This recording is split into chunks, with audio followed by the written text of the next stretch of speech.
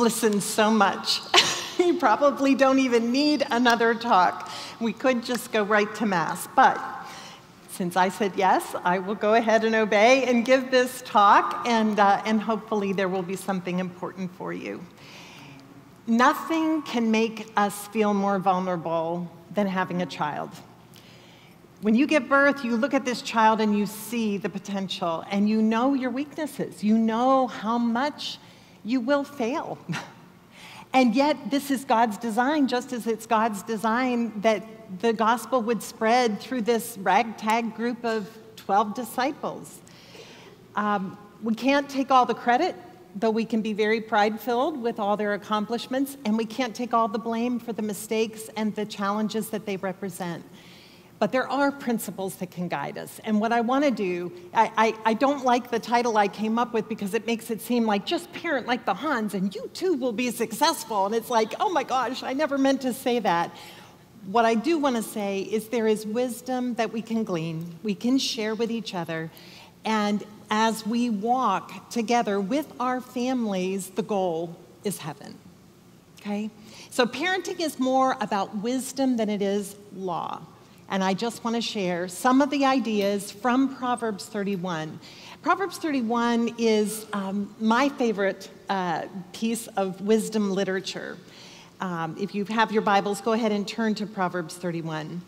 35 years ago, it began as a simple Bible study because I wanted to understand better what it meant to be a wife and mom. And now it's 4 books and a 24-week Bible study on DVD. And my hope and prayer is that we will share this wisdom together and keep growing in that vocation of marriage. These are the instructions that a queen mother gave to her son, King Lemuel. She wanted to outline the qualities he needed to look for in a wife. And she knew that her son would be tempted to think of a wife as one more thing, collecting prized objects, collecting manservants and maidservants, collecting jewels. Why not collect a wife? And she's saying, no, no, no, this is much more rare. I want you to set your standards high, to seek this woman diligently and select her carefully, because your future wife will not only make the difference in your life, but even in the well-being of your kingdom. Unlike anything else that you will receive from God, your wife will make the difference. So we begin in verse 10. It says, a good wife who can find, she is far more precious than jewels. It's not about just finding someone who's virtuous, because there are virtuous people who are not Christians. Virtue is important, but it's not enough. This woman has to be a good wife, meaning a godly wife. She's somebody who understands herself as a daughter of the King of Kings before she becomes the wife of the king. And if you just hold your place here, but turn the page to the last, well, one of the last verses, verse 30. Charm is deceitful and beauty is vain, but a woman who fears the Lord is to be praised. It's a woman who values interior beauty rather than exterior beauty. And she lives her priorities, and we're going to look at those, gaining the praise of others, her husband, her adult children. A good wife is a godly wife, a woman with a heart for God. And so this first step in the principles of parenting is, before I approach my children, I need to see myself as a child of God. I need my relationship with God.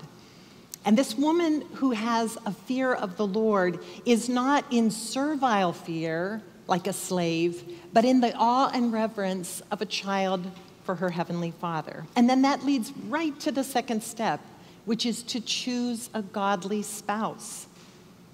Again, we'll get to the children, but this is so important. And it's important for us to take to our hearts and realize this is something, if you already are married and have children, this is something to communicate to your children and your grandchildren, your nieces and your nephews. Nobody gets married to fail. So we have to give them the tools for success, and that means knowing God and choosing a spouse who knows God. Proverbs 26:7 says, many a man proclaims his own loyalty, but a faithful man who can find? A righteous man who walks in his integrity Blessed are his sons after him. So like the woman, it's like a precious jewel, who can find this godly wife? Likewise, a faithful man, a man of integrity, is a rare gem to be valued, to thank God for. And like the man of God, the woman of God, each, they're to be seen as precious, more precious than jewels. Now in verse 11, it says of 31, the heart of her husband trusts in her, and he'll have no lack of gain. I wish I could fully unpack just that verse. In fact, I have 2 Bible studies based on that verse. The first half, the heart of her husband trusts her, and the second, he'll have no lack of gain. And I go through how many different areas of life it's a plus to have this godly woman. But I'm going to have to keep things really brief today. The heart of her husband trusts in her. Look at Proverbs 18:22, if you can turn back to it. He who finds a wife finds a good thing and obtains favor from the Lord. A man gains favor or grace from God when he finds a godly wife. The way my father put it is, Kimberly, you are going to be the primary channel of grace to Scott. And Scott, you are going to be the primary channel of grace for Kimberly. Now that's from my father, who's a Presbyterian pastor. In the church, when we came into the church, we understood this as being the primary path of sanctity. That channel of grace. A good husband is a godly husband, a man with a heart for God. And this man that she's appealing to, her son, should value a woman who has a heart for God because he has a heart for God. He can trust his heart to someone who entrusts herself to God. And likewise, she can trust herself to someone who has entrusted himself to God. Now, step 3, principle 3, embrace God's beautiful design for marriage. In verse 12, it says, she does him good and not harm all the days of her life. I talk a little bit about this with our unmarried youngest son. We have 3 children who are married, Michael, Gabriel, and Hannah, and together they have 18 grandchildren. And the next 2, Jeremiah and Joseph, have been called to the vocation of priesthood, and they're both studying for our diocese. But David is the unknown. David is 20, and he's not sure where he is called yet. But even now, he can do good. He can make choices and not harm a future spouse. How? By choosing chastity before marriage, by keeping himself pure. And then he's open to whatever vocation God has for him. And then we're called to chastity within marriage, faithful and exclusive love. And we're called to openness to life in marriage. Turn to Genesis 1. We've got to remember marriage is God's idea. It isn't something we came up with, and it's not something as Americans we can redefine. God didn't create man because he was bored. He didn't create man because he was lonely. God himself is a communion of life-giving lovers and life-loving givers. The Father pouring himself into the Son, and the Son pouring himself back into the Father, and the bond of love between them so real and powerful that it constitutes not a feeling of love, but the person of the Holy Spirit. And it is this communion of life-giving lovers that created man and woman in his image. Look at verse 27 of the first chapter, or 26. Then God said, let us make man in our image after our likeness. Let them have dominion over the fish of the sea and over the birds of the air and over the cattle and over all the earth and over every living, creeping thing that creeps upon the earth. And so God made man in his image. In the image of God, he created him, male and female. He created them. So God called us into existence to image him. And he didn't just create Adam and Eve, he created them, and then he blessed their union, their marriage. We read it in 28. God blessed them, and God said to them, be fruitful and multiply. and fill the earth and subdue it, and have dominion over the fish of the sea and over the birds of the air and over every living thing that moves upon the earth.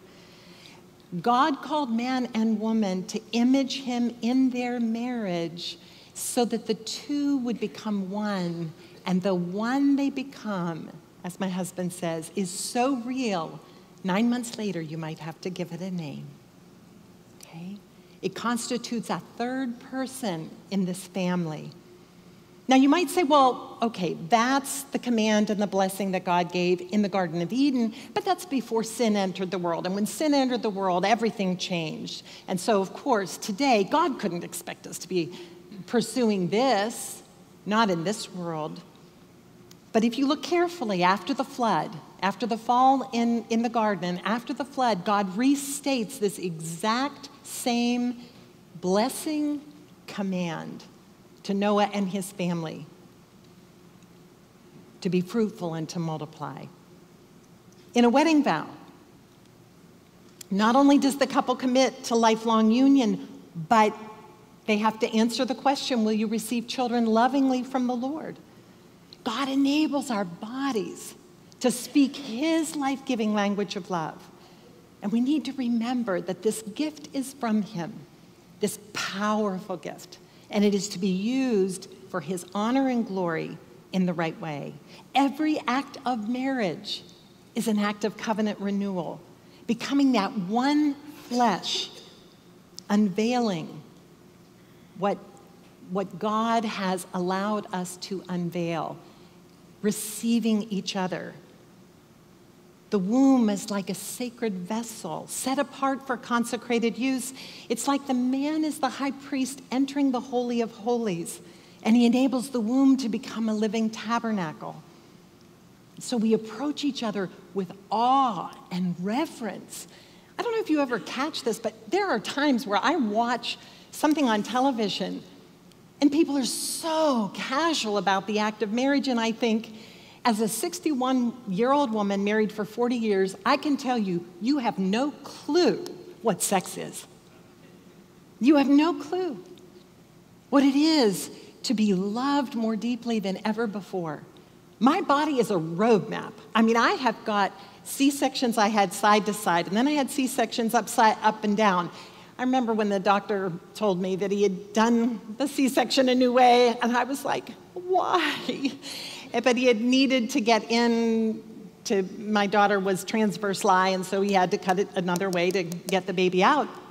And he said, but look at it this way. It's like an anchor.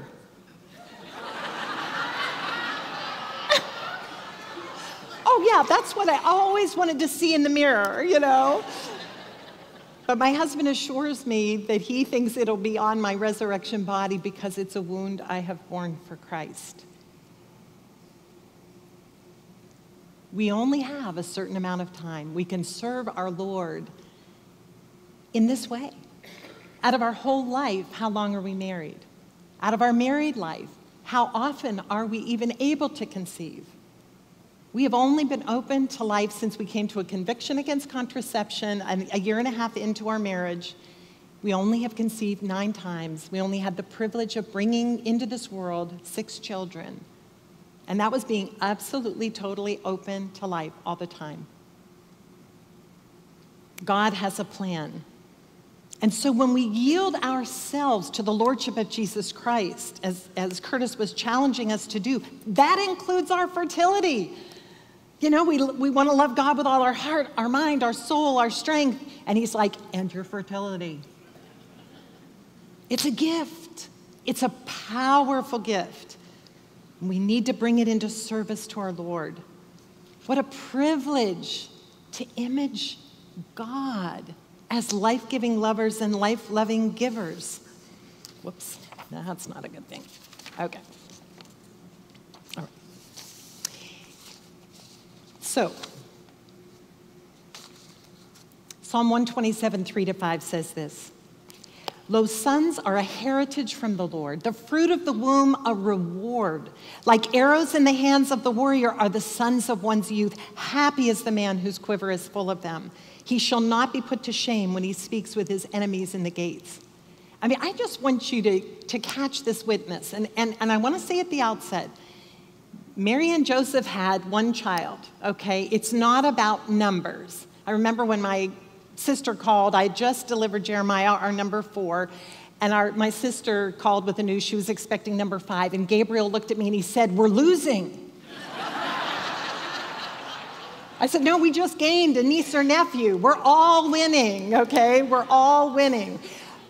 So it's not about numbers, but I gotta tell you, what a tremendous witness we have in Curtis and Michael Ann with the 9 children that they are raising, and there have been others who have been lost. And Ted and Beth Sri with the 8 children they are raising, and other children they have lost. These are beautiful witnesses. You don't have to be super wealthy. You don't have to be super sufficient to be able to say yes to God. He will give you the grace you need. St. John Paul said this: the sanctity of marriage enables a family to become a sanctuary of life. Or as the psalmist says, your wife, this is describing the godly man, your wife will be like a fruitful vine within your house. Your children will be like olive shoots around your table. Lo, thus is the man who's blessed, who fears the Lord. Do we see children this way? You know, the testimony of Scripture is children are only and always a blessing. Every child refracts your love in a different way. Molly Kelly is one of my friends, and at the time that her husband died in a freakish sledding accident, they had 8 children ranging in age from 14 months to 14 years. And I said to her, did you ever have a sense like, oh, maybe we shouldn't have had quite as many children because it was so overwhelming to care for all of these children without him there? And she said, oh, if I could have had more, I would have, because every child refracted our love in a different way. And in each one, I see my beloved in a different way. A child is not a possession to acquire, not an adventure to take, but a gift to receive. The Catechism says, quote, a child does not come from outside as something added on to the mutual love of the spouses, but springs from the very heart of mutual giving as its fruit and fulfillment. It's a chance to fall in love all over again.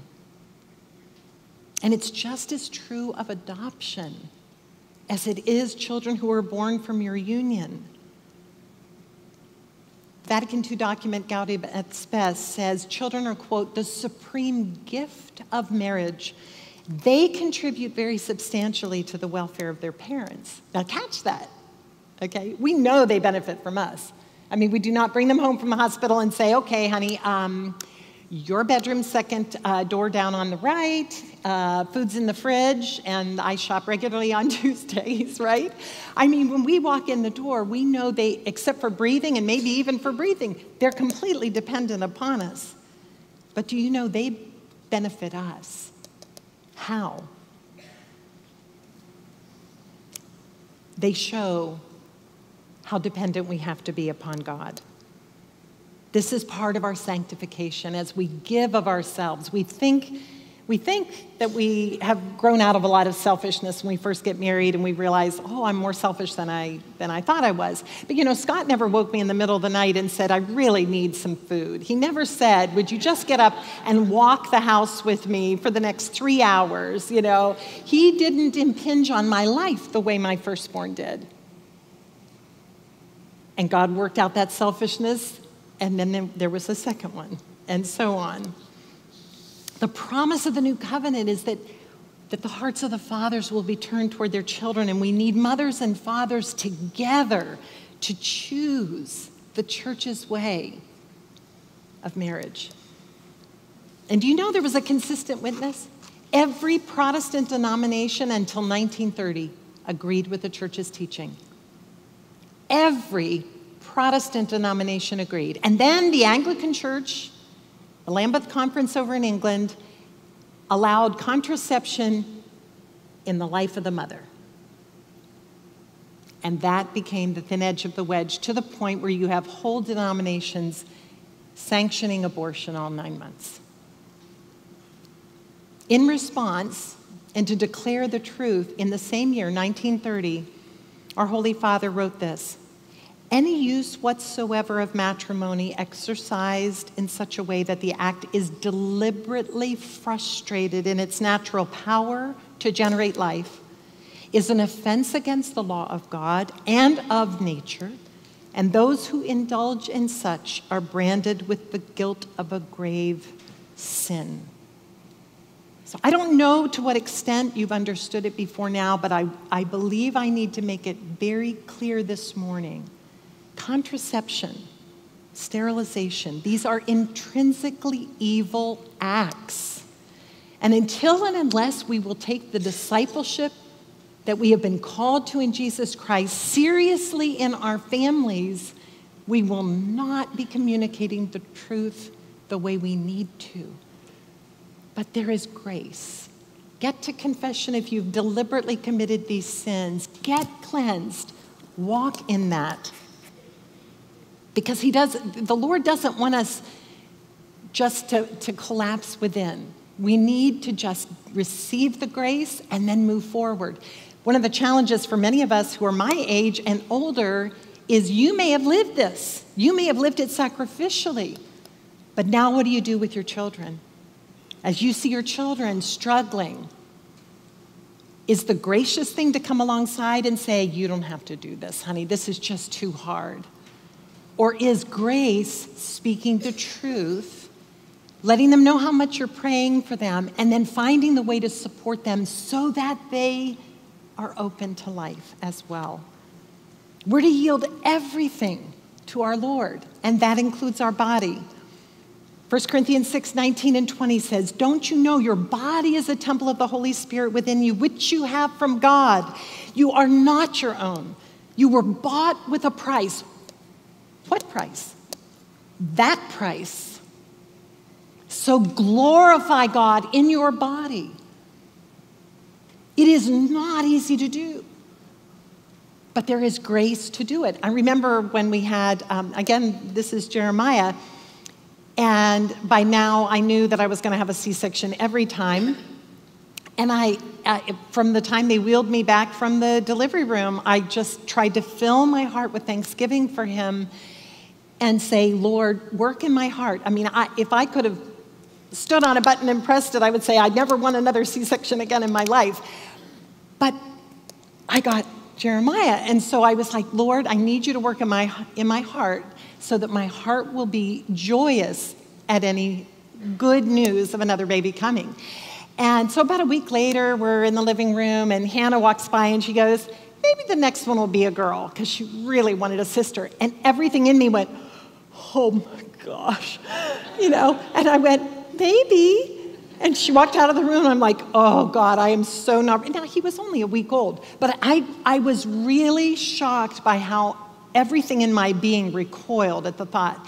And again, I just kept saying, Lord, fill my heart with thanksgiving for the reality of this child, the privilege of being able to have this child. And if you should so deem fit to use my body to bring another child into this world and then bring that child to you, I say yes. I say yes. And I found within about 6 weeks, as I was putting some of the maternity clothes, without thinking about it, I was putting clothes away. My thought was, I wonder if I'll ever get to wear them again. I hope I do. I was like, oh, okay, that just came out of my heart without thinking about it. That's really awesome. Well, the next baby that I conceived, I miscarried. And unlike all the other times, I conceived again quickly. And years later, 7 years later, Joe and I are sitting in the kitchen, and he said, so you had a miscarriage right before me. And I said, that's true. And he said, if that baby had lived, would I be here? And I said, actually, no, because it was just very, very close to when I conceived you. And he said, I'm really sorry that baby died, but this way you get to have us both. Our children, as children of the covenant, lost in miscarriage, have gone before us. I believe we're different parents because of their prayers for us. And I will get them both. I will get them both. We're to yield everything. And one of my life verses, if I signed a book, I'd probably put this in there, is Romans 12:1 and 2. And I'm going to have to just whiz through this quickly, but I want to share some thoughts about it. Romans 12:1. All right, turn the page too soon. I appeal to you, therefore, brethren, by the mercies of God, that you present your bodies as a living sacrifice, holy and acceptable to God, which is your spiritual worship. So St. Paul is trying to summarize something very important. And that's why, you always ask why the therefore is therefore. And he says, I appeal to you by the mercies of God. This is not about the law of the church is be open to life. It is God, who is life-giving love and life-loving giver, has made us in his image, called us to reflect him, and sometimes he blesses that union with a whole new person. And we do this, yielding our bodies. And really, when you think about children, it requires the gift of everything we have. It's our emotions, isn't it? It's our bodies, it's our minds, our money. I mean, really, it's a great way of yielding to the lordship of Jesus Christ. But it's by the mercy of God. Let's be honest, we can't even raise one child all on our own. It's going to take great mercy. But the mercy of God is available. He doesn't leave us on our own, right? So by the mercy of God, to present your bodies as a living sacrifice. We worship God with our bodies. We kneel, we stand, we receive, we smell the incense, we hear the prayers and the music. He didn't just create us spiritual beings. We have bodies. And we are to lay those bodies down as an act of spiritual worship. One of my friends said the hard thing about being on the altar is that we're not dead yet. And so it begins to pinch, it begins to get difficult, it begins to be challenging. And what do? We're tempted to crawl off the altar. And he's like, come on, honey, you really do want to be back up on that altar. Give me yourself. Pregnancy can really bring this into sharp focus. I mean, I did not set out to say, no, I would really like this to be a very meaningful time, so I want to be pretty nauseous. I'd like to have stretch marks that never, ever go away. I'm real open to gaining a whole lot of weight, even though I'll struggle to lose it. Varicose veins, yep, let's add those, There's so many specific sacrifices, and yet it can be an act of worship to yield myself to him. Because what is God doing? I love everything that Curtis was sharing, but here's what it highlights. In our own little home, we are creating the civilization of love. We're demonstrating at great cost what that means to give God everything. I remember with my last pregnancy, my oldest was 16. Bizarre experience to have a child old enough to drive the other children to the hospital. Scott didn't have to go home and get them. Our oldest drove them. My oldest two walk in, and they're both over 6 feet tall, which was kind of fun to see the nurses. Same parents? Wow, And I was laying there with all kinds of tubes still in me and everything from the surgery, and Gabriel gently took my hand and he said, Mom, how will we ever find the way to thank you? They knew what a gift this child was. And according again to Vatican II, the purpose of marriage, quote, is to witness to the world Christ's presence and the nature of the church by the mutual love of spouses, by their generous fruitfulness, their solidarity and faithfulness, and by the loving way all members of the family assist one another. Today there's a new virtue talked about that I don't think was talked about in previous centuries, and that is Planned Parenthood. What an utterly irrelevant question. Did you plan this child? You know who did? Almighty God. Ephesians 1, 3, and 4 says, "Blessed be the God and Father of our Lord Jesus Christ, who has blessed us in Christ with every spiritual blessing in the heavenly places, even as he chose us in him before the foundation of the world, that we should be holy and blameless before him." I can point my children that before you were in existence, you were a thought in the mind of God. From all eternity, he chose you. And then St. Paul goes on to say this in 5 and 6. He, the Lord, destined us in love to be his sons through Jesus Christ, not just to have human life, but to have spiritual life, divine life, according to the purpose of his will, to the praise of his glorious grace, which he freely bestowed on us in the beloved. Each of us has been made by God, for God, by love itself, for love. He doesn't just love humanity in some general way. It's very specific.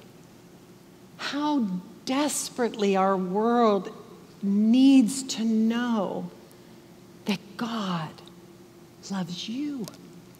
He made you. He destined you to live to the praise and glory of his grace. And we pave the way for our children, for them to know that. Proverbs 14:26 says this, "In the fear of the Lord one has strong confidence." I referenced this the first night. "And his children will have a refuge."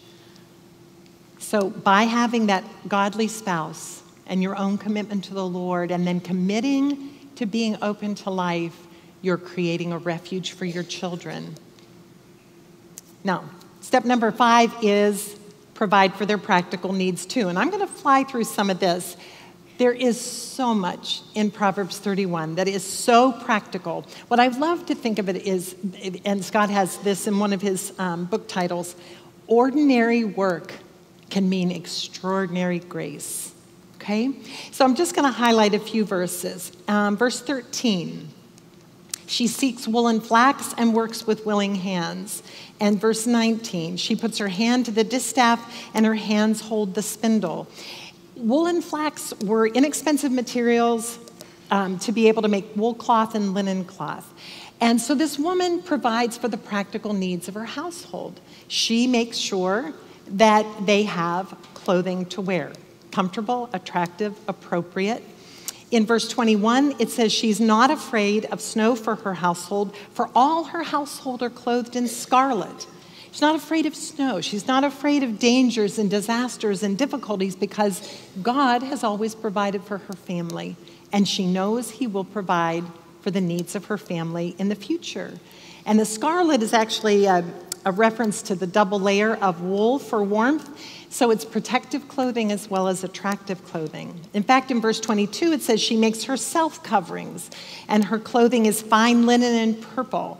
Now, the coverings could be any number of different things in a household. It could be tablecloths or bedspreads or quilts or upholstery, tapestries, home decor, okay?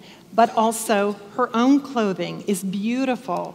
The beauty of her home and what she wears is reminiscent of the beauty of the tabernacle when Israel was going through the desert with all of its plain sameness. When they would come to the tabernacle, it was beautifully decorated and drew their hearts in worship to God. She cares for the practical needs of her household. Now, a lot of what I do, and some of you are homemakers, what we do is very repetitive work, right? Very mundane. One of the things I have been so blessed by my mom is she gives me spiritual ways of thinking of things. One time I told her, I hate ironing. I hate it. Help me redeem that. And she said, you know, when I iron, I pray for whoever is going to wear that piece of that garment, and that they will do things that will honor God, and that they won't do things that dishonor God. And I was like, wow, I can do that. Okay, all right, that redeems it, you know. Well, one day I was doing laundry, and I had was literally in the middle of a set of stairs, and I was bringing up a basket of laundry, and a little shirt, a Health Tech's shirt, caught my eye. And I stopped. And I was like, God, how many times am I going to wash this shirt? I mean, Michael wore that shirt, and then Gabriel had worn that shirt, and then Jeremiah had worn that shirt, and now Joseph was wearing that shirt. And it was like, how many times have I washed the shirt? Like, what am I doing? I actually said it out loud. Hopefully my children weren't around to see my little discouragement, but I was like, help me. And I just felt like he nudged me and said, look at this small little shirt. How many children have you loved how many times with that one shirt? It's amazing. It transformed that time for me. I almost danced up the steps because the task didn't change, but my heart did. I have a chance to love my child through how I clothe them, through how I feed them, through how I care for them. It was a great, different perspective. And I'm reminded of Hannah. You know, Hannah in the Old Testament in 1 Samuel 1 and 2, she's begging God for a child. Please give me a child. If you give me a child, I will give him back to you. And then God blesses her with Samuel. At 3 years old, she brings him to Eli in the temple. Eli, who is the man of God, but a lousy dad. 3 years old, she gives Samuel to Eli. She leaves him there, and she goes home. Now, her reward is, according to Samuel, is she got 5 more children. But of course, he was her firstborn, her beloved. And it says every year she made him a robe and took it to him. Can you imagine the love she put into every stitch? That he would think of his mother's love for him, even though she wasn't there because he was serving in the temple. Small things, ordinary things, but there's a way for extraordinary grace to be communicated. How about food? Look at verse 14. She's like the ships of the merchant. She brings her food from afar. Okay. And then 15, she rises while it's yet night and provides food for her household and tasks for her maiden. Okay. She combines good smells, good tastes, variety of colors. She's thinking about what will nourish their bodies as well as what will nourish their spirits. When I shared this in a Bible study about the importance of the dinner hour and to plan ahead, to prepare ahead, and then train your children to help set the table and clear the table and all of that, I had a young woman come up to me afterwards and she said, my life is about to change. I'm like, okay, why? And she said, my husband works swing shift, and every night, I do drive-through McDonald's. She said, I have 4 little children, 7 and under, and I go through McDonald's, and we come home. We don't use plates because they don't know how to do dishes, and I don't want to do dishes, and so we just have our McDonald's food, and then we throw it away, and we go on. And she goes, I'm going to go home and begin cooking. I'm going to make dinner for them, and I'm going to train them to help me with the dishes. And she said, I don't know if what you share will have any other impact on our lives, but our lives are going to change because we're going to have a dinner hour. Isn't that beautiful? Something so simple.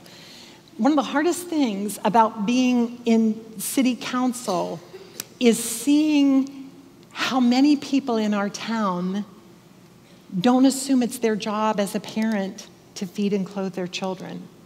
On the one hand, we want to help, and there are people in great need, and I'll talk about generosity in a minute.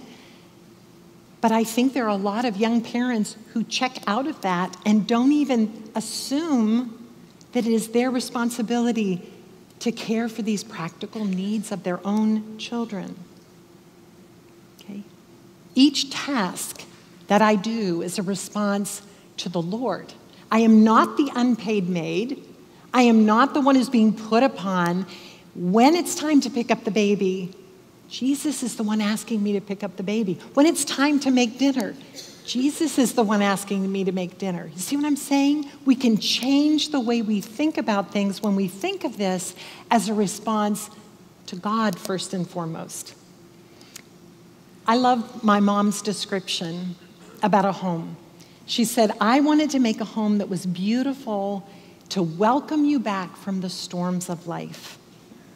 Home is to be a place of order, a place of beauty. Proverbs 24:3-4 says, by wisdom a house is built, and by understanding it's established. By knowledge the rooms are filled with all precious and pleasant riches. On the one hand, we make a beautiful home, a safe home, an attractive home, and at the same time, we try to detach. Because it's still only things and the people are always more important, right? Okay, we had just moved into a new home and we had refinished the floors, and in the kitchen, it's a pine floor, so the wood's very, very soft. My daughter wanted to have a group of college friends over to do a fundraiser, and I never imagined that I needed to say, if someone has stiletto heels, tell them not to wear them in the kitchen. After the whole thing was over, my husband yelled, Kimberly, come to the kitchen. And I came running, and he said, look at this floor. Apparently with stiletto heels, the amount of weight that is put on that heel is similar to the weight of an elephant. I don't understand the physics, but I've been told that. And probably she had the part around the nail come out. Seriously, they were 1/4-inch deep holes. Like, she probably walked and had to pull her heel out as she walked. And I said to my daughter, I mean, they were all over the floor. And I said to my daughter, honey, who was wearing stiletto heels? I need to talk to them. They have to help us fix this. And she said, she's very poor, and I won't tell you who it is. And she said, if someone has to pay, I'll pay for it. And I was like, oh my gosh, okay, detach, detach, detach, detach. So I had the wood guy come over, and he looked at it, and he said, there is nothing I can do. This floor cannot be taken down any further, so you can cover it, you can put in a new floor, you can live with it. And I said, okay, we'll live with it. And every time I saw those holes, I tried to change the way I thought about it, saying, Jesus, thank you that our home was used as this fundraiser for college students. Thank you for the love my daughter has for this girl that didn't want to tell her name. I thank you. A year later, someone comes over and says, wow, how did you get those holes in the floor? And I said, why? And she said, it's so random. It's amazing how you antique this floor. So much more valuable with the holes. Wow, that's amazing, God. Okay, verse 16. She considers a field and buys it. With the fruit of her hands, she plants a vineyard. She expands the property. She takes the finances, the practical things that are involved in the home, and she expands it. Gardening is so incredible. When you think about monasteries, okay, you can't picture a monastery that doesn't have a garden. And they're not interested in wasting time. It's all about prayer and going deep with God, and somehow or another, gardens are a part of it. I wish I could walk you through the gardens we have in our home, because it's been such an expression of love for God and having the land either be fruitful or be beautiful. And I really do think it's in response to this particular passage. I taught on it, and then I looked out and saw land that wasn't developed, and I'm like, gonna do it. And I made an orchard. So one time I was out gardening with one of my children, Joseph. He was 5 at the time. And he said, I've got to make a time machine. And he said it with such determination. It was like, okay, what, time machine? Okay, you want a time machine. What are you going to do with a time machine? He said, I've got to get back to the Garden of Eden. I've got to tell Adam, don't do it. It isn't worth it. Now, all he meant was the weeds. He was right. At many levels, he was right. Land is one of the covenant blessings. A name that is valuable, children, land. This is real wealth, okay? There's so many lessons. I wish I could unpack them, but I'm just going to mention a few things. So many spiritual lessons. Composting. That's like confession. I turned over this pile of leaves that had sat for like 7 years, and I went, confession! This is like confession. And one of my children looked at me and thought, she is officially losing it. I said, no, think about it. We come to confession with the yuck and muck of our sins, and we leave with penance, with the opportunity to turn it into the mulch of our spiritual life. Nothing is wasted with God. With gardening, you learn you cannot rush growth. You can't rush it. We can't rush it in ourselves, our spouse, or our children. You can't put a seed in the ground and expect produce the next day. You've got to tend it. You've got to care for it. You have to eliminate the weeds. And what do you have to do with the weeds? You've got to uproot them. Because if you just cut them, they're going to come back.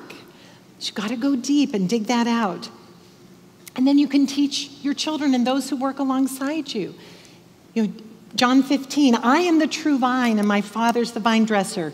Every branch of mine that bears no fruit, he takes away. I can see this woman walking along the vineyard with her children and saying, gonna have to prune this one. Gonna have to prune this one. It's not bearing enough fruit, but there's good roots.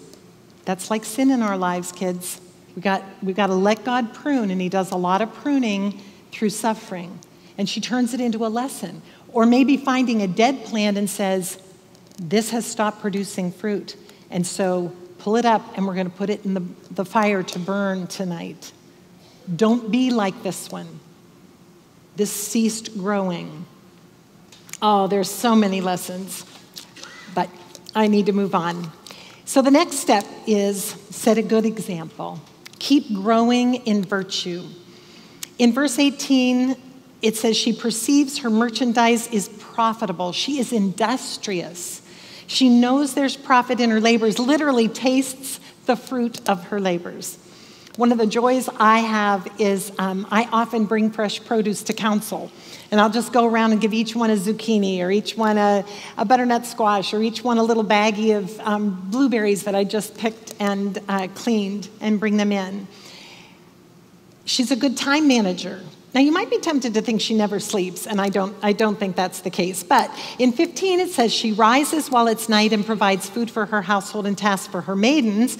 And then in 18, it says her lamp doesn't go out at night. Now, she is still human. She does sleep, but she is very careful in time management, okay? She rises early, prioritizes her time, delegates her work. And the lamp not going out at night is indicative of being watchful or having oversight of the home, so it never goes out of a state of readiness. Father Ray Ryland, who was a spiritual director for me, talked about sleep being like a little death, and rising in the morning is like a little resurrection, and we need prayer at the start of that day because grace is available now. And so we might forget who we are. And sitting down and having prayer in the morning before we get into all of these tasks is so important to set our mind. I am a child of God. I'm married to a child of God. You are bringing a civilization of love in our home. Now, in the midst of that, you might hear someone scream, "Mom!" And it can break the mood a little. But that's God's call to break off from prayer, go deal with that situation, and find another opportunity to return to prayer, right? Lamentations 3:21-24. This I call to mind, and therefore I have hope. The steadfast love of the Lord never ceases. His mercies never come to an end. They are new every morning. Great is thy faithfulness. Okay? And it's really incumbent on us, those of us who are older, Titus 2:3-5, that we are to train the young women how to be in their homes, domestic, how to bring the Lordship of Christ to bear. Step 7 is teach the children the faith by words and deeds. Wow, I have 42 seconds for the last 4 pages. Okay. I'm going to just summarize. Verse 26, she opens her mouth with wisdom, and the teaching of kindness is on her tongue. We need to teach. We can't just be a wordless witness to our kids. We have to articulate the faith. We have to challenge them, like us, to love God with all their heart, all their mind, all their soul, all their strength. What we've told our children over and over again is, you may be called to marriage. You may be called to priesthood. You may be called to consecrated life. What you all must do is give everything to Jesus. And then you do what's on your heart. God will not call you to do the opposite of what you want to do. I really want to get married, so God's going to make me be consecrated. Or I really want to be consecrated, God's going to make me get married. It doesn't work that way. Love God with everything, and he will guide and direct your path. Step 7, draw your family into missionary discipleship. Again, I wish I could share so much about generosity. In 31 verse 20, it says, she opens her hand to the poor and reaches out her hands to the needy. We need to model that for our children. Our personal involvement in meeting the needs of the poor as an act of worship, an act of gratitude, a matter of obedience, an act of faith. We don't live on 100% of our money. We trust God by giving, and giving generously. We do it bountifully. We do it without compulsion, cheerfully. And step 8, keep the end in mind. Live today in light of eternity. What are the consequences of this woman? In 23, her husband is known in the gates. By being faithful in our tasks, the reputation of our spouse is promoted, and then their influence can be greater. Number 2, she's a strong woman, a woman of dignity, physical strength, but especially spiritual. 25, she laughs at the time to come, and I love that. Strength and dignity are her clothing, and she laughs. Is she silly? Is she ridiculous? Does she not care about the future? No, she doesn't know the future, but she knows the one who knows the future. And as our children are wrestling with different challenges from different children, some of it are discipline issues, some of it are physical issues, concerns, and they bring their concerns to us and we join with prayer, we can say, God is in this. God will meet you. He is in the midst of this situation. Cling to him. We have a past we can refer to because God has met us. We give our children that encouragement that it's still happening. She's wise and kind in verse 26 and shares her wisdom.